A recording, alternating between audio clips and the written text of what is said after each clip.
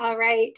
Good morning, everybody, and thank you for joining us on today's very special edition of Metalcon Live and the MCA Present. Metalcon Takes on Solar, a metal roofer's guide, a metal roofer's perspective on solar installations.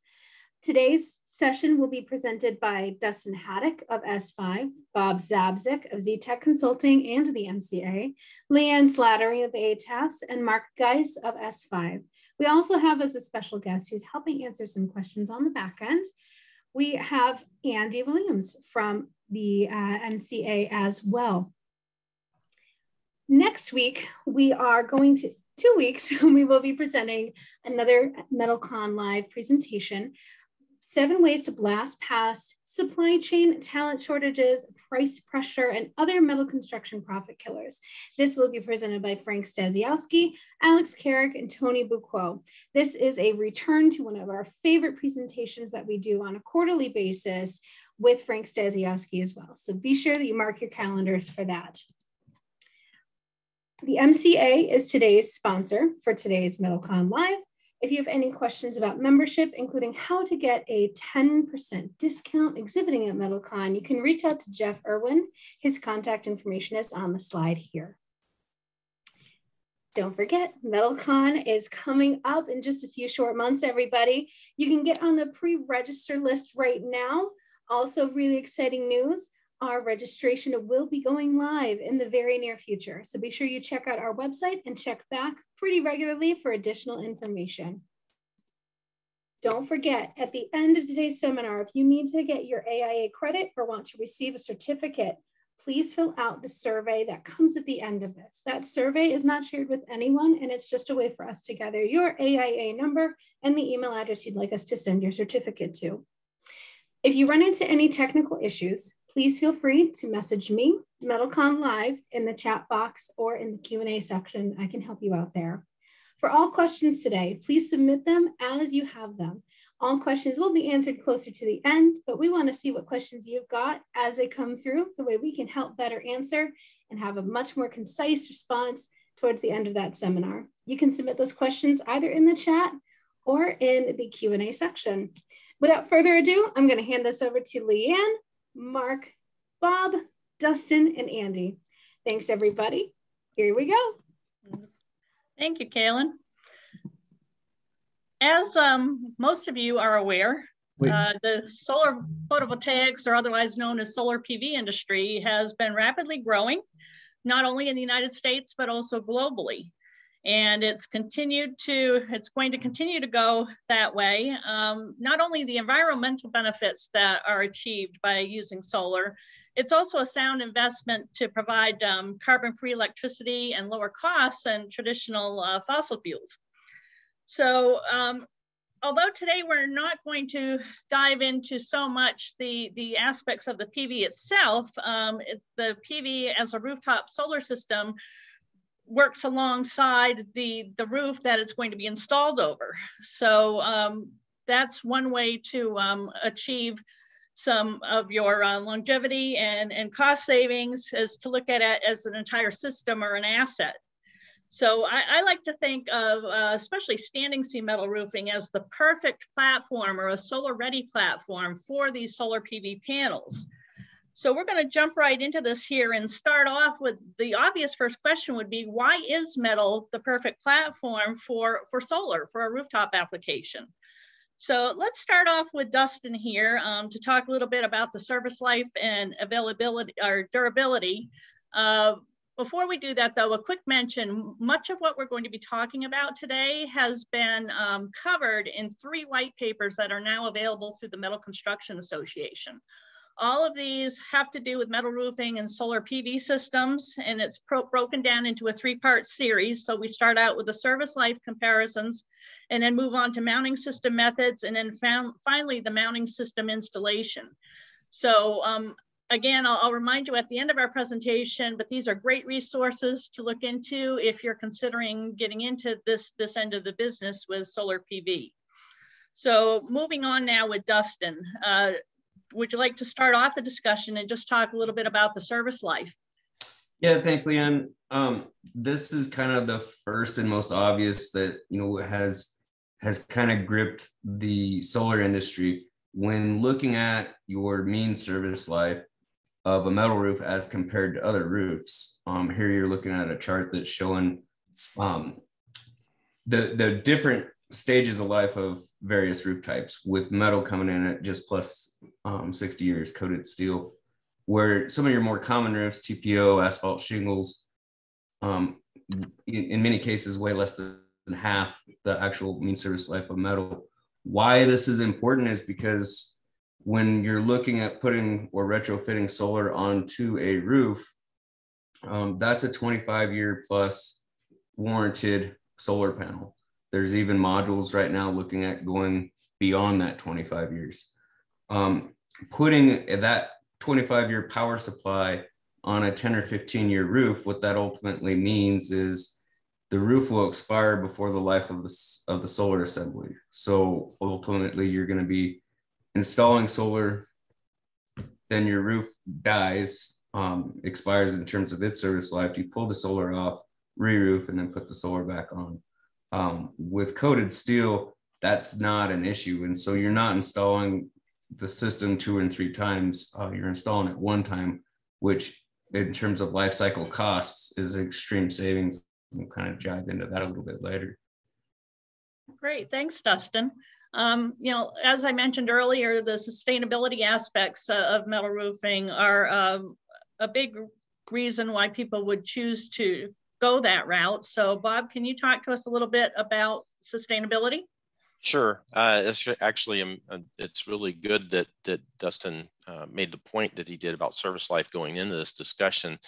And we'll talk about that in a second. Here's some stats regarding just general use of landfill space used for obsolete roofing materials that came from, well, you can see the NAHB, National Association of Home Builders, and the Public Works Corps of Engineers did some studies. Just back up one here real quick. Just to kind of give some basic information on how much landfill space is used for roofing materials. It's pretty amazing. So that service life essentially means, you know, you skip that for that impact for roofing, metal roofing. And it's important to remember that, because when you start looking at sustainability, it's not just your impacts, your environmental impacts that you have to address. They're actually spread out over what's called a use phase. So the longer that material functions and performs its basic function, the better and more impact you get. So what we're seeing is a movement in the market and sustainability and really moving towards from a single attribute type of approach, which is what recycled content would be. You know, I'm putting all my sustainability eggs in the basket of recycled content, so to speak. And we're moving from that to a really more global, holistic approach through LCA and EPD. So go ahead and hit up on the next slide, Mark, and we'll talk a little bit about what that means. You know, we have done, like a lot of other industries, we as a metal roofing industry have done a lot of work with LCA here lately in the last 10 years, producing EPDs. And, you know, a lot of folks are using those, downloading them. It's one of our more popular downloads, but a lot of folks are using those for their projects, their lead projects or whatever program they're operating under. And what you got to remember about these things is that, you know, when you download an EPD and you get that data, it's broken down into different impact categories. There'll be global warming potential, ozone depletion potential, acidification potential, eutrophication potential, smog formation potential, and then what they call abiotic depletion, which is depletion of non-renewable resources that focuses mostly on fossil fuels in the construction. But these are really very data-driven approaches, and they're, you know, dictated by ISO standards. And there is a differing functional units. When you download the EPDs, you'll look at, like, for instance, our EPDs that we have on our website, and it's also hosted on UL's website, focuses in on 100 square meters of cladding material. That's about 1,080 square feet if my metric conversion in my head is working correctly. And you have to resolve those functional units between different materials. And then those EPDs, even though there are documents called PCRs, or product category rules, that kind of drive the scope of the EPDs. Those PCRs are not necessarily, they're very well coordinated within materials, but not necessarily well coordinated across materials. So you have to go and look at the scopes and address the differences in scopes. And of course, you have to, I mentioned all the impact categories. A lot of people tend to focus on global warming potential, for instance, which is your carbon release. But putting all your attention on that, takes away from other things, and you might be paying a greater penalty. So how do you weight those? These are really things that are outside the scope. That last subject is really kind of outside the scope of typical LCA, and they're really looking towards the individual programs or authorities having jurisdiction or whoever to make the decision about which of those are more important than others. So it's a right way to go. It's holistic, it's data driven, but it's complex, and there are a lot of layers to it. So go ahead and hit the next slide. But like I mentioned, we have done a lot of this work like many of the other industries, and we have those industry average environmental product declarations available on the MCA and UL websites for 3 core materials that our membership makes. Roll forms cladding, and that's both steel and aluminum roof and wall panels. Insulated metal panels, if you're familiar with that, those are basically composite panels, 2 metal skins with a foam insulation core. And it's a multifunction assembly, so it also kind of has some unique things about it in the use phase you really need to consider. And of course, metal composite materials, which are aluminum panels that have a core material on the backside that's mostly for flatness. It's not necessarily an insulator, but those are used over cavity walls, and a lot of our members are make those materials. So those 3 EPDs are available for download. And if you have any question, of course, there's an Ask an Expert link on the MCA website. So feel free to click it. It'll come to me or Andy, and we'll answer your question. Thanks, Bob. I think a lot of building owners are really interested in exploring rooftop solar systems for their buildings. But like most things, a lot of it comes down to budget and cost. So Mark, can you talk to us a little bit about the life cycle cost of such a system? Sure, thanks, Leanne. So, I guess the first wave of solar in the 70s was really all about the environment, with sort of the culture of the California hippie being disconnected from the grid. It has really become the last couple decades now. Again, it's of course it's on the rise again, and now a lot of it is about the cost and how much you get out of it, that value, and it's become really a worthwhile investment. And we've been talking about the longevity of the service life of a roof and the value of that. So when you couple a solar asset with a roof asset and look at it as one asset, you can really see the advantages of a metal roof. And so if we look at the cost stack up, yes, a metal roof is more expensive than other types of roofs like shingle roofs or single ply membrane roofs. But once you put the solar in, solar is a little bit less expensive on metal roofs, especially standing seam metal roofs. There's just less material, less labor involved. So when when you have now your total system, you're really ahead of the game with metal, lower cost with metal roofs. And, arguably, things are, everything's different. Every project's different. So you're at least even, but the benefit now, you have a metal roof on your building. So, and really where the cost comes in. So here's really the cost comparison of an all single asset. Now we talked about this. What happens if these other roofs that don't have that life cycle, don't have the service life as long as the metal roof? So you may end up having to pull out and replace the roof in midst of the life of the solar system. So that cost, if you put that cost into it, it becomes a no-brainer. It really shows that total cost is, and this is in sort of roofers terms, metal in construction terms, square foot. People in the solar industry think of things as dollar per watt of what they install. But this shows that, you're way ahead of the game if you look at the life cycle cost and look at this as a single system, a single asset. And another way that people look at this is with what I would call— Mark, before you move on, can you dive in a little bit in terms of, better describing why the total first cost as it relates to solar on metal, just a little more detail as to why that's cheaper than when looking at other roof types? Yeah, Dustin, and you can chime in your perspective as well, but it's we'll get into that as far as different types, but generally on a metal roof, you'll see a flush system. So there's very little material. There's less material generally, especially if you do not use rails, because metal roofs really have rails. And then specifically standing seam roofs, you're not penetrating the roof. So it's very easy to grab a hold of the roof at the seam and then install the solar modules onto it. So that labor and less material with less rails, if you're not using rails, that all adds up to a lower installation cost, all in. Do you have anything else you want to? Yeah, I was just going to say, for the audience members, that they, hearing the terms the rail and the various things, we actually have some slides later to show what that is. Right. So hang on with us. Right, and then, I mean, the other part of it in terms of installing jacks that need flashed and waterproofed and whatnot, takes a tremendous amount of time and energy and labor, and so yeah. So for other types of roof, you're flashing, you're penetrating that roof. Standing seam roof, you're not no penetrations. So to sort of put a point on the replacement cost, it's very common. I don't know if anybody's familiar with this. It's very common to look at the value of a solar system in terms of cash flow analysis. So this is really a cash flow analysis. That the line on the left side, that's your initial cost.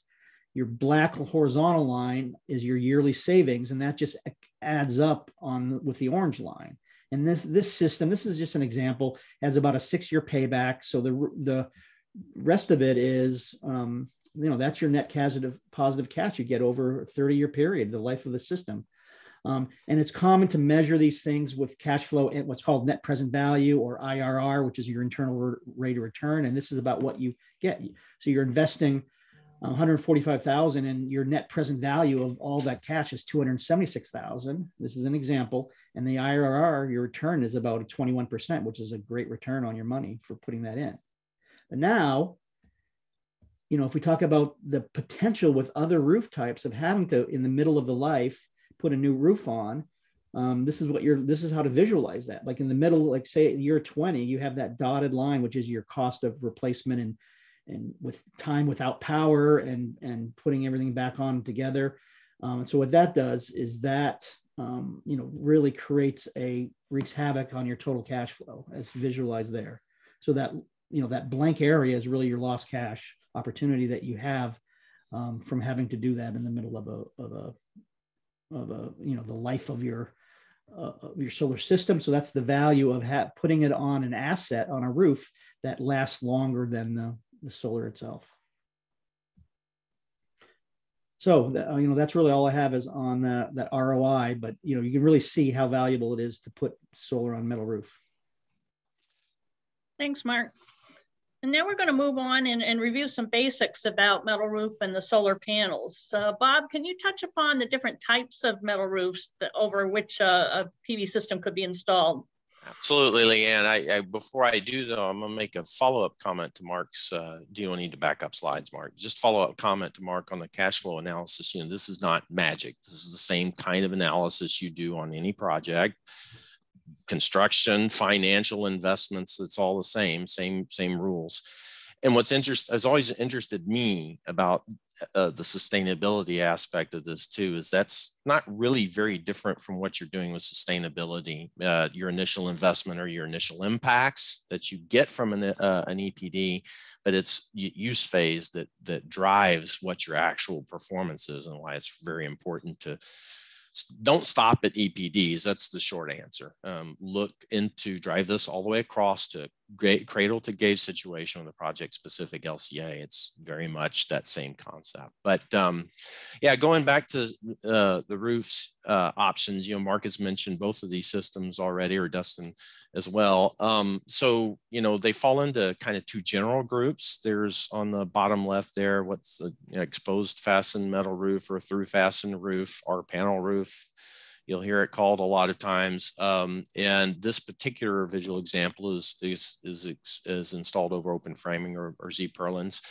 And then on, well, in the middle part, there is just a section on what one of those side lap details looks like. There's a lap fastener and tape seal in there, and that's significant for diaphragm action and, of course, leak resistance. And we're going to come back to an important point about that in a second. But up in the upper right-hand corner is a visual example of a standing seam metal. This particular example is over deck.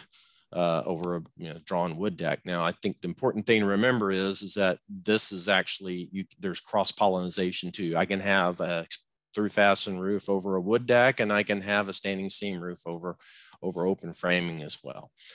And all of the requirements, the performance requirements for these are, of course, driven by the International Building Code, Chapter 15.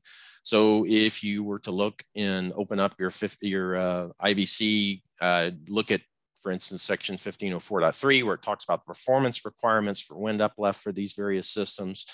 So the deck systems, be they standing seam or through fastened roof, their performance requirements for wind uplift are generally driven by UL 580 or 1897. And then for standing seam roofs over open framing, you can do the test that's cited is ASTM E1592 is a vacuum chamber test. You can do vacuum chamber tests for through fastened roofs as well, but you don't necessarily need to. The AISI, underlying AISI code allows you to do calculation for this scenario over open framing, but it still need to be tested to 580 or 1897 over deck. So all this is important because, one of the main things the roof does is it resists uplift, but doesn't just resist wind uplift. It's providing you leak resistance during that period of time. And one of the aspects about wind loads came all too apparent during the Hurricane Andrew in Florida, when we saw a lot of debris being picked up off of roofs, rocks from ballasted roof, or just pieces of glass or 2x4s or whatever that were driven into other buildings. And so you had a building that was probably doing okay, or certainly could have been doing just fine in terms of storm resistance, and then it gets hit with this flying object, and that's called windborne debris. And so there's a lot of aspects about this design that's important to keep your solar panels on that roof, because in those types of events, you don't want that solar panel to become a piece of windborne debris. And so you'll hear a lot about penetration-free systems. Mark mentioned that. So the standing seam panel there has a seam. As it says, profiles vary, but you can get all kinds of different hardware and accessories to attach directly to that seam and essentially turn that seam into a rail. And by doing that, you've not just eliminated the material, but you've also created a situation where the panels, the solar modules, PV modules, are closer to the plane of the roof. That's important from a wind resistance standpoint. We'll talk about that here in a few minutes as well. But the key thing is that this whole system still has to function to resist wind. Particularly for rack-mounted system, those wind loads can be quite a bit higher, or at least more concentrated is probably a better way to say it. And so you've got to, that comes into play with the design of the anchorage as well. So why is, it's really one of those things that you wind up not spending a whole lot of your overall budget of a solar project on the mounting system, yet you could argue it's one of the more important parts of it, because it ensures that PV system's durable, will last a long time, but most importantly, won't come flying off the roof and cause other problems. So you get the penetration-free aspect of standing seam roofs. But it's also important to remember, while there are a lot of options to attach metal roofs onto exposed fastener roofs, and they all work well, and when installed correctly and monitored importantly. But the key thing is that if you've already got fasteners penetrating your roof, like you do with an R panel roof or through fasten roof, then maybe your impetus to get a penetration-free system on the PV may not be so important, as long as those penetrations are correctly treated, and that's how they're done in the side lap. And so there's great advancements in the fastener industry for sealing washers and long life fasteners with headed heads on them, domed heads that do a great job at resisting leaks. And every metal roofing every metal roofing installer uses them, knows how to use them, should be able to install them successfully with a screw gun. Which is why it's really important you want a metal roofer doing those installations, because the solar guys may not necessarily know those inherent details. Those are some great points, Bob. Now that we've talked about the types of metal roofs, let's move on with Dustin. Can you touch upon the structure that are underneath the roof panels and the connection of the roof to the actual structure? Yeah, I think Bob hit almost all those points pretty well. The one thing that I would like to kind of point out is what he talked about in the roof itself, kind of becoming a rail. In the sense of you've got a rail every 12 to, in many cases, 24 inches, depending on the roof. It gets wider with other roof profiles, but you've got a rail there every 12 to 24 inches. And when it comes to load and spreading the load uniformly into the roof, into the structure, that gives you a point of attachment directly to a module, which is going to spread the load from the modules into the roof in a more uniform manner than what you would see with a typical rail installation, where the rail is fixed, every 3 feet or something like that, 3 to 4 feet, where they're point loading the roof itself in those areas. But that's kind of, Bob covered this pretty thoroughly. I would like to dive into the next slides for sure on just solar on metal roofs, so we can kind of see this coming into play. Yeah, I think a couple of folks have asked about it. So here's right. Your eye candy. Here we go. And I think, Mark, you're going to talk about this. What you're looking there to the left is a building that's Apple World headquarters. Every module there is fixed. That's what we call the direct attachment method. And this is an interesting one because you see the space gaps between, and the modules mounted in portrait. Typically you'd see them in landscape on a standing seam. But there you're seeing a flush mounted system. Both of those are flush mounted systems. But I'll let you go from here, Mark. All right. So this is just an overview of the two basic extremes. One, this is, as Dustin said, Apple headquarters, it's a 7.4 megawatt, huge system. And then on the right is just a typical residential installation, probably maybe 5 to 10 kilowatts, pretty small system. So let me just go through the basic ways that you see these attached. So on metal roofs. So it's common to have, probably the more common type is having a flush mount system, meaning they're no tilt, they're flat, and they're very close to each other because there's no shade involved. So they can actually be touching each other, like in this picture. And you can see in this circled area, those are the rails. So the rails are clipped on to the seams, and those are typically would be a standing seam clamp, which is a clamp with just a set screw that interlocks, then mechanically fits into the seam that prevents it from uplift. No penetration. That's like the key to these roofs, is you don't have to penetrate. Here's another picture. This is Mark, if you could go back, I want to try to grab a question that just popped up that this slide kind of answers. On a typical rail system, what you're seeing here is the module being fixed to the rail then being fixed to the standing seam. You see that circled there in red. If you look further down to the right, you'll see where that module then is again fixed to the rail. But that connection of the rail to the roof may or may not exist on that next seam. And so when you're talking about spreading the load more uniformly into the roof by doing a direct amount attachment system, you're taking the module directly to the roof as opposed to the module to the rail, then to the rail to the roof, which that rail is more than likely not going to be fixed as frequently as if you were to take the module itself directly to the roof. And so that spreads the load more uniformly into the roof than most typical rail applications. Yeah, if you look at that rail, one of those rails, they're probably, at 6 feet before you hit the next attachment. So there was more connections from the modules to the rails than there is from the rails to the seams, as Dustin said. So if you got rid of the rails and mounted directly to the seams, you'd have a higher distribution, lower point loads. So here's another view. This is a steep slope. It could be residential, flush again, rail based. Those red lines are where the rails are. Typically, this would be portrait.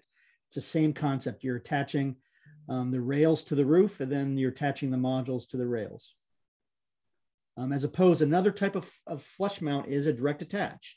So the concept is, the argument is that the rails are there. See the circled area, those seem just like the rails it showed in a rail-based system. So the rails are there, so why put a rail on top of a rail? That's the argument. And then, as Dustin said, there is generally a higher distribution, more distribution of loads because there's more touching points to the roof. And without the rails that have to be pre-measured and laid in exactly ahead of time, most of this stuff goes on the fly, and the module itself is the jig as you build. So the concept is it's just less work because, less logistics, because there's no rails involved. And we could talk more about that.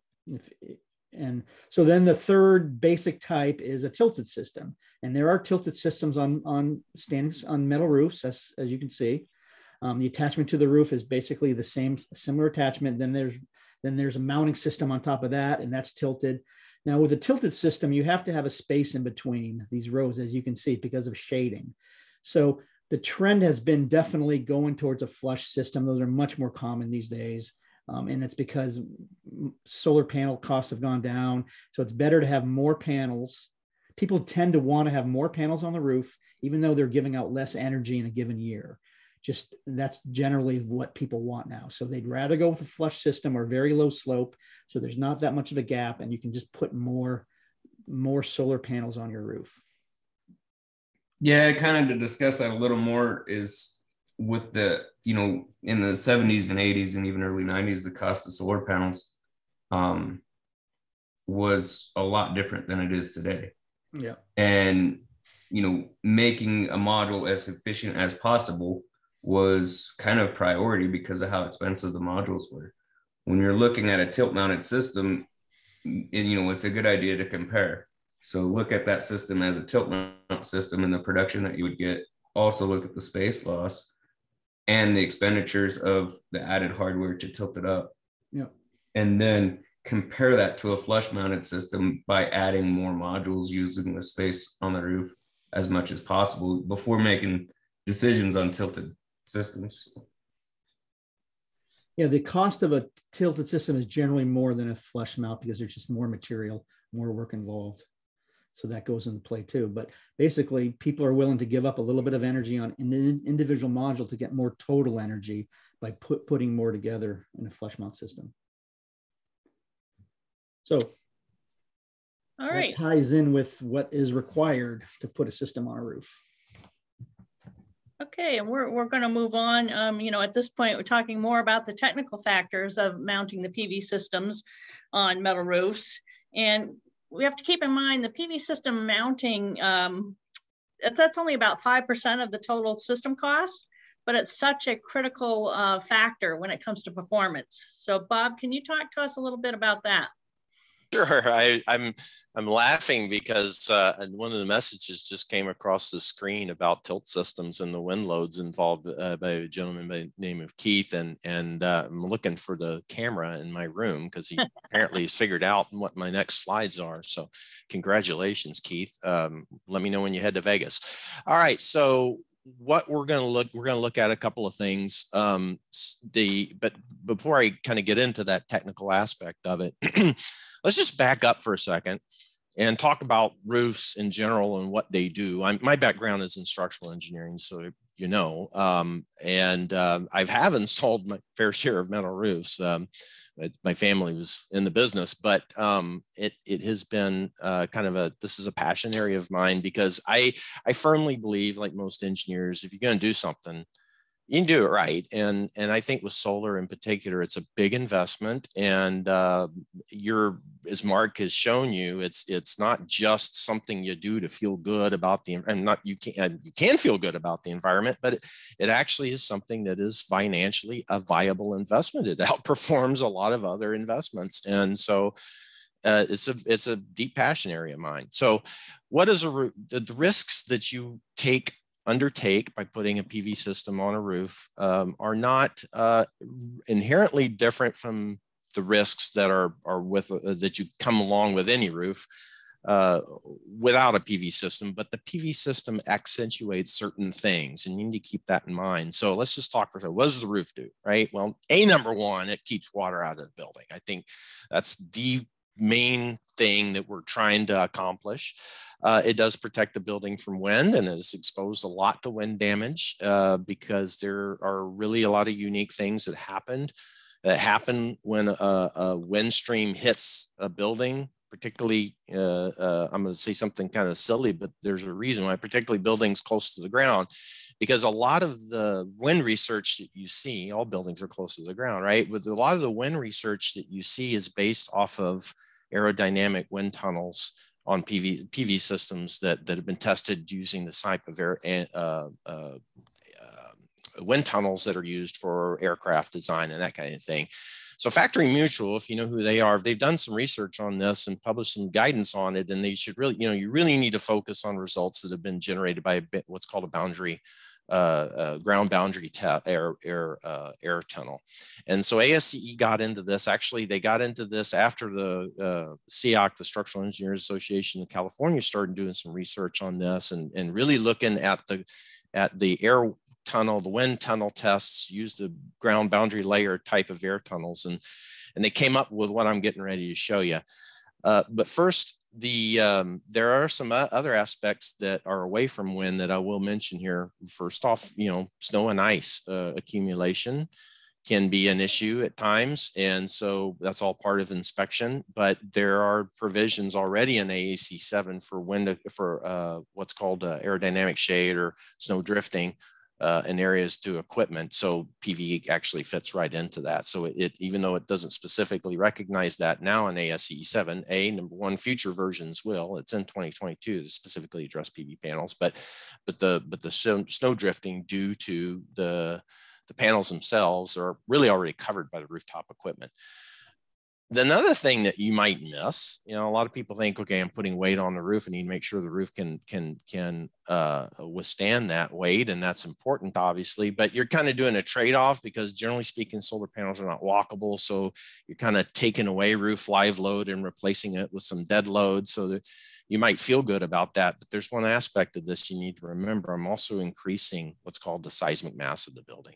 So I put this equipment on this roof, and if you're out west or someplace where there's seismic activity and earthquake hits, that building's still going to vibrate at that same frequency or close to it.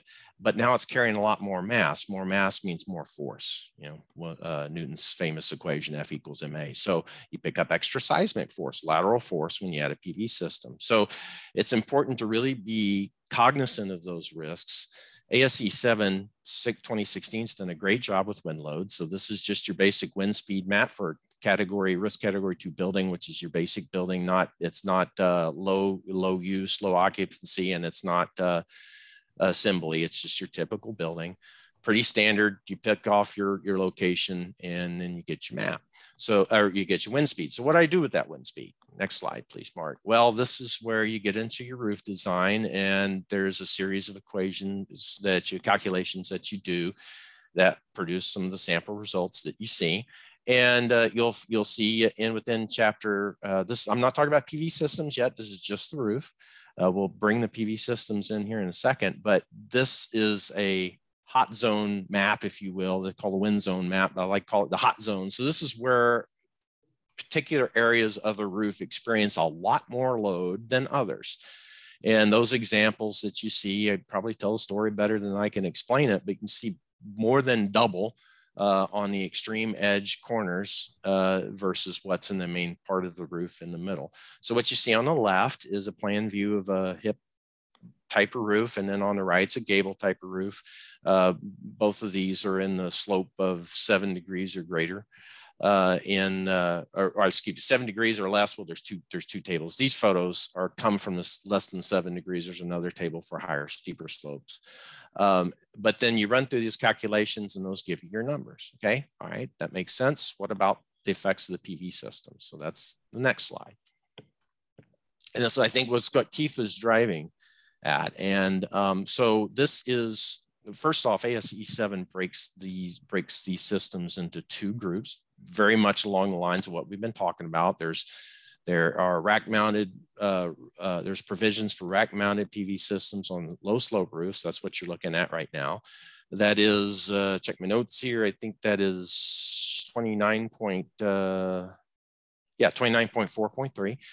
And then there's also provisions for the flush mounted over steep slope roofs. Those are 29.4.4.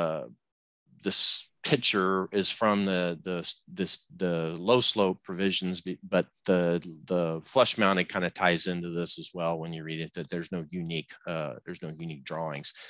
But this is going to illustrate some points that I'm trying to make. There are inherent things about these corner zones within this map. So the PV module itself can experience greater than average, just to put some terms to it, greater than average wind load to, number one, its location on the roof. And we saw that with the wind zone maps. And so this is kind of repeated here. That's what that top left diagram is showing you. But then they also can experience greater wind loads when they are the edge of the array. And that's what's on the far right, solar panel plan. Those shaded areas actually get a little boost in load. And then in between the two, up at the top, there's a building elevation that shows you, how the tilt and the distance, the offset, if you will, the distance from the roof affect the wind loads and how they're applied. And all this ties into the two charts you see on the left-hand side, bottom left-hand side. They talk about normalized wind area. So what's interesting about solar panels, if you're familiar with ASC7 wind design, they break everything down into main force, wind resisting system, and components and cladding. So the framing systems for PV modules are considered main force, wind force resisting systems. But if you plow through the provisions, you notice there's a lot of commonality with what's for the components and cladding. One of those things that are very common is that the area, if you will, the area of that's receiving wind load for a particular element, as it gets smaller, the chances of that element seeing higher loads get greater. So one of the calculations you do, you use this pressure coefficient you get off the left-hand axis, and you can see as its area goes down, those zone maps, they get very high. So it goes from like 2.4 down to what's that, about 0.5. So that's almost more than four time increase. So those are big aspects. So what is that normalized wind area? Well, effectively, it's like the effective wind area, but really what it comes down to is whatever you're designing, let's just talk about a particular connection point. It's the amount of area supported by that element in terms of wind load. That could be a single module, could be a row of modules, could be a cluster of four, just depends on your framing system. The key thing that I'm trying to get a point across is that that area has a great impact on the amount of load, and you have to very carefully select that area. And a lot of times you'll see guidance that doesn't really talk about this. And so really as an engineer, you got to look at each component and its respective supported area and wind load and make this determination on what this normalized wind area is, pull these coefficients off, and then do your math. And what you'll find out is that these loads can get quite high, particularly for clusters of PV modules that are both at the edge of an array and also near the corner of the building. So you got to pay a lot of close attention to that.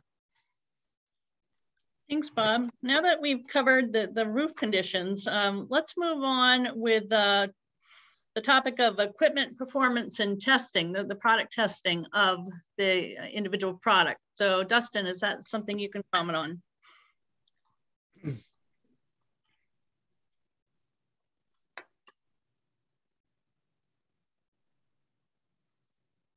Dustin? There you go. Oh, you're muted. It's muted. Sorry about that.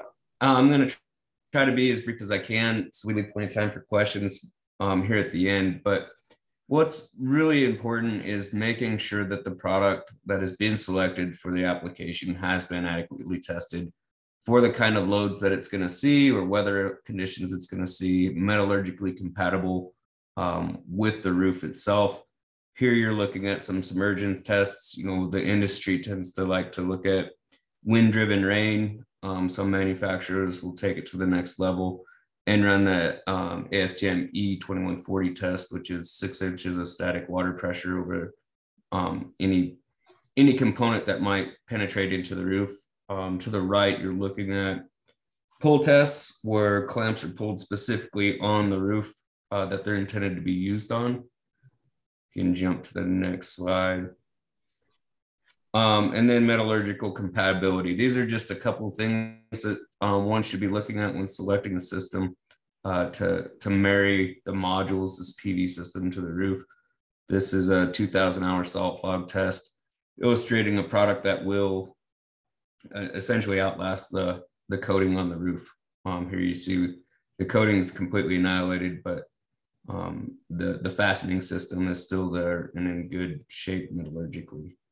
I saw a question come in from Mustafa asking about 2703 and grounding and bonding, which is UL 2703 is a UL standard that tests everything from the rack up, and grounding and bonding is one of those things within that test standard, which is module specific. 2703 has fire rating performance. It's got mounting mechanical load, grounding and bonding, all within that standard.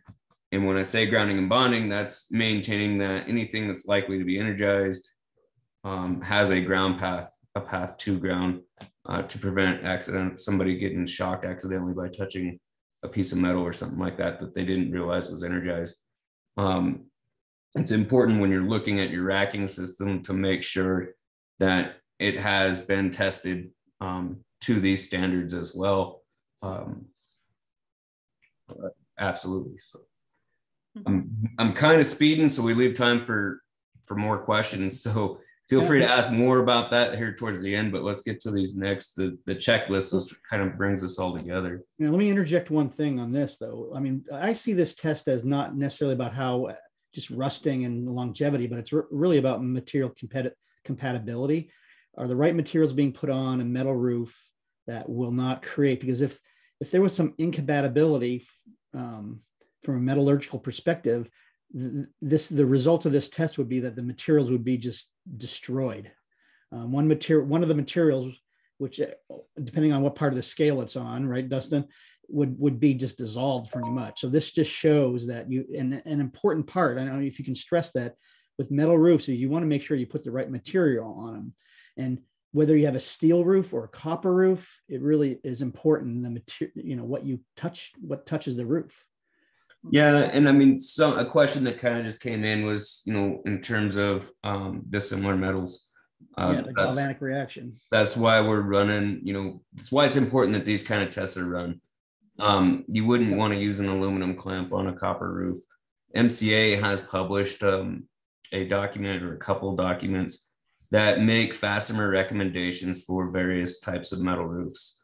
That is an industry-wide kind of document that is a good go-to in if there is any questions about metallurgical compatibility or dissimilar metals. The test you're looking at right now is a galvalume roof with an aluminum clamp and stainless steel fasteners. That MCA document I'm referring to takes kind of a deep dive in looking at stainless and aluminum and why you can use stainless and aluminum. So if you have a situation that's saying, I have an aluminum roof, is it okay to use a stainless steel fastener? The answer is going to be yes, due to the surface area. But if you were to flip that around and say, okay, I have a stainless steel roof, is it okay to use an aluminum fastener? The answer would be different because the surface area of the more noble metal is greater. And so I really would recommend having a look at that document because it illustrates a lot of these commonly asked questions within the industry and what is acceptable from an industry standpoint when utilizing various metals in combination. Good point. So I mean, Leanne, I'll just dive right into the checklist part of it. So we already talked about the importance of site condition, knowing your site conditions, as Bob talked about. Advance. Yeah, if we could advance the slide. Yeah, I'll do that. Yeah. So so the importance of the understanding that site, getting professional engineers to look at the site, make sure that you calculate the right forces that are going to be on it that you need to resist. We know the importance of having the right product, have that engineered, have that tested. It's also important the company that you're buying it from. I mean, is that company, what's its track record? I mean, what testimonials, what are people's sort of conclusion of doing business with that company you're buying a mounting system from to put on a metal roof? That's as important. And beyond sort of how, is a company a good company to deal with, customer support, also, how do they manufacture, whether they contract it out or manufacture in-house? Do they, do they have an ISO 9000 listed manufacturing plant? Do they produce with quality standards that guarantee that each product shipped is going to be to that spec of that product with the right material? Do they certify that and by an independent auditor? So if you put all those together, and this is the thing that we did at the end of this third paper for MCA, was we put all those thoughts together on, like, this is a good checklist to use, whether informally or formally, to like go through and say, this is the things that are important, and have I done this, and who's the responsible party? So it really gets into about the project, site conditions, the building itself, then the materials used, are using the right type of aluminum, or using the right, are the aluminum parts per the correct specs? I'm not going to get into the details. It also gets into the sealants and the really important conditions that we really haven't reviewed, but it gets into that aspect. Then it gets into the manufacturing, just what I was talking about. So it's a really comprehensive list to say, this is all that's important when I create this system and put it on my roof, my metal roof. And the point of this at the end of this third paper was just sort of the collection of all the thoughts we talked about. So that's kind of how we'll end this part of it now, I guess, unless Leanne, you have. In wrapping things up, I just want to reiterate what Mark said. This particular checklist can be found on page 3 of the part 3 white paper, mounting system and installation. And as Dustin had mentioned earlier about another white paper that the MCA has published, if you have not been on the MCA website recently or checked out all their educational resources, I would encourage you to do so. There are a lot of different resources on there, whether they're white papers or webinars that you can view, videos. There's a whole list of different types of education. Solar and metal roofing is just one topic, and there's many other topics that are covered. So I would encourage you to check that out. And it looks like we've got almost 10 minutes or so left here, so we can go ahead and look at some of the questions that came in. Yeah, one that I see that came in the chat that I'd like to talk about briefly. I think there's a couple that we can split between us. But there was one, Andy and we kind of talked about this earlier yesterday, but it says, I assume there are only specific metal roof products that are appropriate for the loads from the solar panels. That's kind of a loaded question. Everything is going to have a failure point, and the key to engineering design is to design for the weakest link in the chain.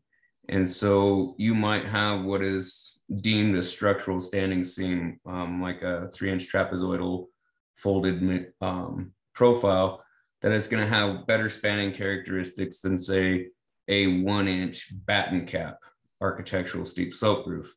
When you're doing pull tests, one roof is probably going to perform much better than the other roof. The question is does that make that 1-inch batten cap no longer a PV candidate? And that question can only be answered by looking at what the design loads of the PV system are and how that compares to the design loads of the roof. So if the design loads of the PV system are not as great as the roof, then yeah, obviously it's still a candidate. There definitely are some that are better candidates than others. The reason I bring up the 1-inch batten cap is because that roof really doesn't have a whole lot of flexural strength. It's more of an architectural roof, where you look at some other roofs that they are designed to have great spanning characteristics and be more of a structural component. Type of roof is also going to impact, we were talking earlier about load distribution on the roof and the attachment of the rails. The type of roof, the capacity of the roof is also going to impact how often you're going to have to distribute that load. So that's something, again, that the designer will take into consideration. And that's the designer of the roof as well as the designer of the PV system. Somebody asked a question related about exposed fastened versus non-exposed standing seam panels with respect to wind pressure calcs. Is there really a difference between the two? Underneath the roofs, it all depends on how far the clips are as far as tributary area. But how do you answer that? Yeah, no, I think. I'm going to read between the lines. I think he may be actually referring to panels that are exposed to open air as opposed to covered by the module. Oh, okay. I think that's what that means. So I'm going to assume that, and that's the question. So what happens? Okay, yeah, there's been some confirmation there. So as I mentioned, ASCE 7 breaks this down into rack mounted, so that's not the terminology they use, but effectively rack mounted systems on low slope roof versus flush mounted systems on steeper slope roofs. Obviously you have to design the roof for the wind loads, both with and without, maybe that's not obvious, both with and without the PV system, because it's not guaranteed it'll always be there. That's number one. But yeah, when you're talking about combining wind loads for that are generated by the PV system and for the roof at the same time, all I can tell you is there's not a lot of guidance. There's no guidance on that in the code itself. So essentially that would mean that you design everything for the worst case at the same time. But if you want to dig into the commentary of ASCE 7, 2016, they talk about this in some of the testing that's behind those provisions, and they do reference some instances, particularly for flush-mounted systems, where the wind load on the roof panel was in fact reduced somewhat by the wind load acting on the panel itself. Again, the provisions of the code don't say you can take a reduction, but there is some background research in there. I would direct you to that research. So that's the key takeaway on that one. Yeah, and I mean, correct me if I'm wrong, but also that CIOC PV paper 2 allows for some of those wind reductions. And in many cases, CIOC PV paper 2 will supersede what's written in ASCE 7. Because it takes a more specific look at solar/roof combinations. But in the gist, it's going to vary widely. But if you're utilizing a flush mount system and have an air gap in between your modules, there are some provisions that will allow for load reductions in those type of situations. I also want to real quickly answer this question that came in. It says like PV should be treated like a dead load since it's presumed it'll be on the roof for 3+ years. So here's the key point. We actually in the metal roofing industry in particular have talk a lot about collateral loads, okay, collateral dead loads, and while not specifically mentioned in most codes, the concept's pretty well accepted, and that is that a collateral dead load is a dead load that is not necessarily there for the life of the building. And so it's treated like a dead load in the load combinations, but there's one exception, and that is that you don't use it to resist uplift. So that collateral loads, putting the weight of the PV system, and of course that would include the wiring and all the other things, rooftop equipment, that should really be called a collateral load for those reasons. A, you don't know it's going to be there the whole entire life of the building, but also B, it may not be over the whole building, and you get into an unbalanced load situation that should be investigated. And so you would discount that portion of the dead load. But that's a very good question. Something also related to the exposed roof, the strength of the roof versus a solar, that I think is very intriguing, is there's a whole nother type of products called wind clamps. And those are basically, this is for standing seam metal roofs. Those are clamps that are put over the seams, and the purpose of them is to strengthen that roof from wind uplift. And by chance, the way solar is mounted on a metal roof, on a standing seam roof, is ultimately by these clamps as well. So it can be seen as, it's really not calculated or actually talked about very much, but it can be seen as strengthening that roof. And there is evidence of that. There have been some hurricanes that have hit, and there's houses that have had solar on them with standing seams with clamps that have withstood the hurricane, and nearby buildings did not withstand it. And FM Global has actually documented written papers on that topic. So in some sense, with standing seam metal roofs, attaching the using clamps to hold the solar system also strengthens the standing seam roof itself from uplift.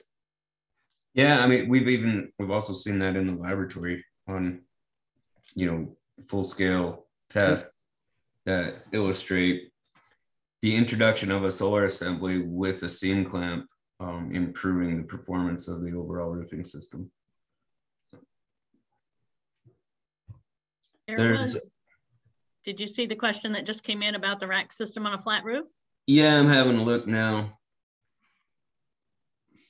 So I'll make some comments on that. I mean, that's really the gist of this whole conversation, and Lillian really drove into the key question. The answer is it depends. I wouldn't rule anything out going into a solar project. I would look at all of these individual options, flush mounted, rack mounted. You can model them from a production standpoint, considering those factors, and really tune in the performance of the PV system as a whole, including the roof, and have it dialed in on what you're trying to accomplish. You've got project goals for any given project, that you want to be sure and address those. So I would tell you that you don't discount anything, put everything, consider all your design options, but certainly flush mounted on a roof in steep slope roofs, and both low slope and steep roofs can give you a very competitive answer there. So we'll definitely look at that. Yeah, and I mean, kind of to hit both of these high wind loads, I see there's also one in the Q&A part about minimizing the effect of the wind load. And there definitely are ways to do that. We touched on them before. Flush mount systems, providing an air gap around all four sides of the module, are really good ways to minimize the effect of the wind loads. And so that, it's less of a severe case. I mean, generally, the lower the profile, the better from a wind perspective. I know tilted systems, some of them have wind screens in front that create an aerodynamic effect that reduce the uplift, but generally, the lower your system is to the roof, the better it is from a wind perspective.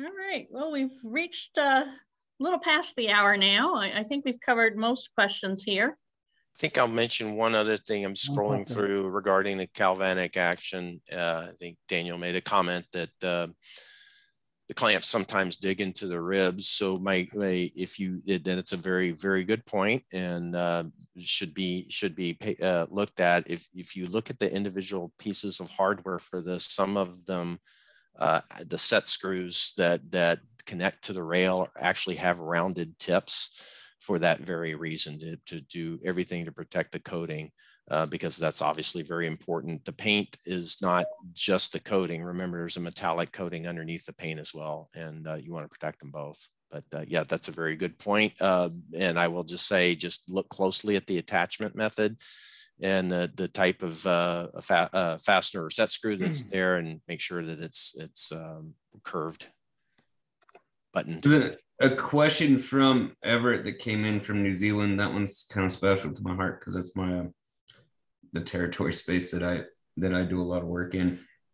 We can definitely talk more about lifting up flush mount systems for cleaning under the modules. New Zealand is notorious for growing things on roofs. Even though they have a lot of things that grow on them. So the getting underneath the modules to actually clean the roof so that it doesn't create moss and mold and other funny things that happen to grow in New Zealand. And there has been some things that we've done to work on that. I don't know a good way for you to get a hold of me other than just go to our website and click on support and ask for Dustin. And you can reach me directly, and I'd love to chat with you about it. Great. Well, I appreciate everybody's questions and participation today. I want to thank the panelists. And I believe all of us will probably be at Metalcon this October in Indianapolis. So if you'd like to chat in person, put it on your calendar for Metalcon in Indy. Thanks for your time. Absolutely. Thank you, everybody. As a friendly reminder, you will be getting that very quick and brief survey that's going to come through at the end, just so we know where to send those certificates to you. If you have any additional questions, you can always reach out to info@metalcon.com, and we will share that information with the appropriate parties. If you have any other pertinent issues, again, you can reach out. If you know any of us directly, reach out to us, or you can reach out to Metalcon and we'll get that information to whoever needs it. Thanks everyone for being here with us today, and a very special thanks to all of our panelists and Andy Williams, Dustin Haddock, Leanne Slattery, Bob Zabzik, and of course, Mark Geis. Thanks everyone, and have a great rest of your day. We will be excited to hear from you in the near future, and we hope you join us on March 6th. Bye everybody. Thanks everybody. Thanks.